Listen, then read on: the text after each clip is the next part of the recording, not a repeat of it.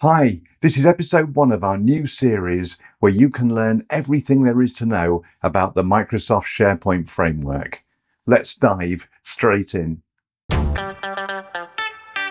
So whether you develop on a Mac or Windows, whether you just write in plain JavaScript or you use a framework like React or Vue, this series will give you everything you need to confidently put Microsoft SharePoint Developer on your CV. As I'm going to be releasing new episodes every week, I'll encourage you to click subscribe and the notification icon so you don't miss out when I release a new episode.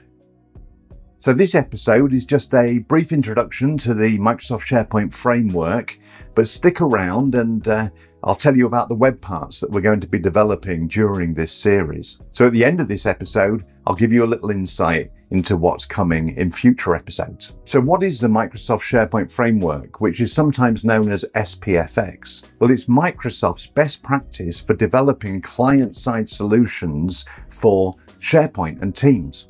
It allows you to safely work with SharePoint data such as lists and profiles and things like this. And it gives you a safe environment to develop in, knowing that the web parts you develop will be accepted by Microsoft when they're deployed. So with the SharePoint framework, you can develop web parts which are naturally mobile friendly. You don't have to worry about the layout or anything like that. You can use modern development tools such as Visual Studio Code, Cursor, using frameworks such as React, for example. And you can even build extensions to SharePoint, although currently these are being reviewed by Microsoft. More on that down the line. So what I'd like to do now is give you 10 top reasons why you should develop for the Microsoft SharePoint Framework. Number 1, the web parts you develop using the Microsoft SharePoint Framework can be used not only just in modern SharePoint, but classic mode as well, although hopefully you're moving off that in 2025. The SharePoint Framework, or SPFx, is built upon JavaScript, so it's integrated into the environment. No need for things like iframes and horrible little implementations like that. Number 3, it allows integration with APIs, but there's some really powerful internal APIs as well, like the Graph API for profile data, Active Directory and things like that, and the List API for reading and writing and doing all sorts with lists. The 4th point is SharePoint is actually supported online, as you'd expect, but there is on-premise support in 2016 and 2019 for a different version of the SharePoint framework. In this series, I'm going to concentrate on SharePoint Online, but it's good to know. The 5th really good point is the web parts you develop are naturally responsive. It's built into the framework, so as the user resizes the page, you don't have to worry about layout and columns and things like that. The 6th really cool point is it integrates with frameworks, JavaScript frameworks that you already use. Now, primarily, I'm going to be using ReactJS because it seems to like that one. But you can, if you wanted, use Vue, Knockout, Angular, whatever your preference, you can actually use that with a SharePoint framework. As I said, in this series, we'll be concentrating primarily on ReactJS. The 7th really cool point about the SharePoint framework is it's built on modern technologies. So for instance, we use things like TypeScript so that it's a nice safe code that you're creating and well formatted and future-proofed. We use things like Gulp for running scripts, Webpack, Yeoman, Node.js. All these tools you can reuse when you're developing for the Microsoft SharePoint framework. Number 8, and this is probably my favorite point, is that actually SharePoint is built using the Microsoft SharePoint framework. So when you're developing in it, you're confident that all the libraries and everything will work because Microsoft SharePoint relies upon them.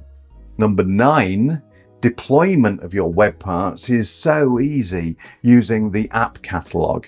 So you don't have to worry about this really hard deployment scenario as if you were deploying to an app store like Apple or Android. It's a simple upload and deploy. And my 10th point is that it is an in-demand skill.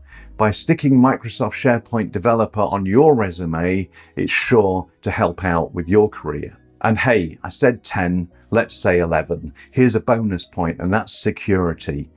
When you're working in the SharePoint framework, you can't do anything that kind of accesses the back end of SharePoint like you could in the old on-premise days when we developed in .NET and C#.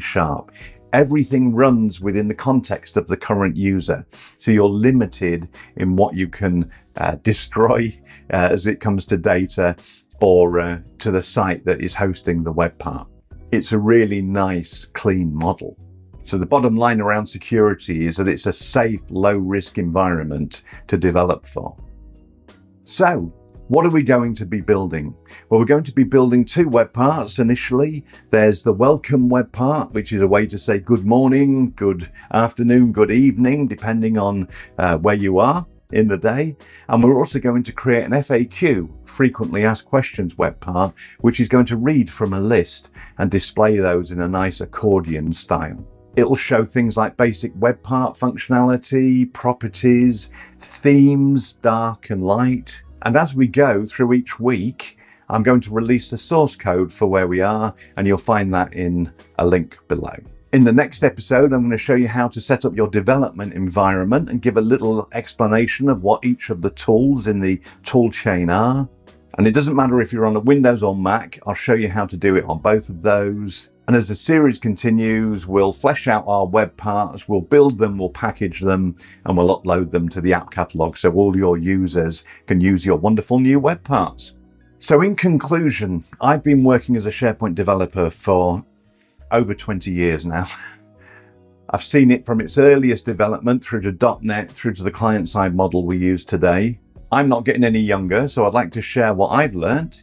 Here on Robert's Dev Talk, we're releasing new episodes every week, so make sure you subscribe. I'm really pleased you've decided to join me on this journey. I'll see you next time.